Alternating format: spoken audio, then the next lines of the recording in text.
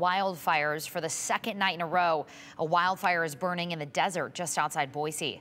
The Bureau of Land Management says the Westbonn Fire is burning about 5 miles southeast of the city. The fire burned about 700 acres at last check before it was contained around 9 o'clock. The BLM says it expects to have the fire fully under control by sometime tomorrow. Meanwhile, the South Coy fire burning southwest of Boise is under control tonight.